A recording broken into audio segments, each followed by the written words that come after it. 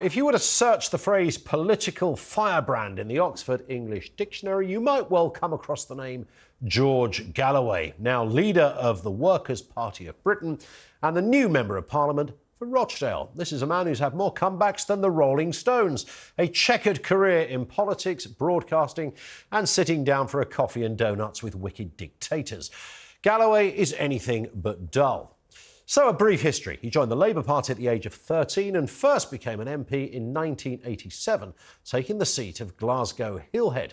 He was instantly an outspoken backbencher, not always to the delight of the front bench. Gorgeous George, as he became known, mostly because of his personal life rather than his political one, was not a man to hold back. He also wasn't one to toe the party line. A staunch opponent of the First Gulf War and famously chastised, of course, for meeting the Iraqi dictator Saddam Hussein in 1994. We remember it well. He told Saddam he saluted his courage, his strength and his indefatigability. The Labour Party weren't happy, and when he met the Iraqi leader for a second time and started publicly attacking Prime Minister Tony Blair over the Iraq War, he was expelled from the Labour Party.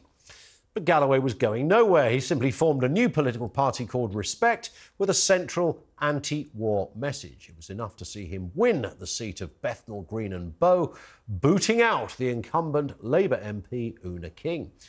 And just days later came that famous appearance in front of the US Senate, where the Yanks accused him of profiting from selling millions of dollars worth of Iraqi oil. Now, it was always a bizarre claim, and Galloway gave them both barrels, and it was, to be fair, impressive stuff from Gorgeous George.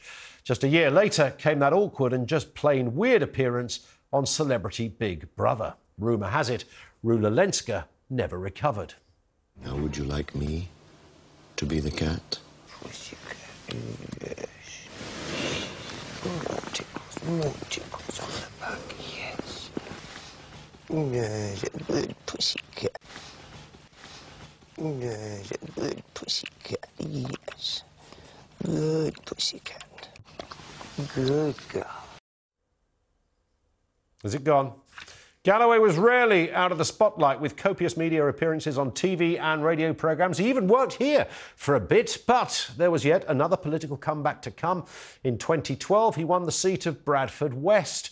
That was at the height of the Arab Spring. Again, another seat gained from Labour. He's been a politician, a disruptor, a broadcaster for both Russian and Iranian state TV, and now, as of last night, an MP for 5 constituencies in 5 decades. But what does this win say about the current state of British politics?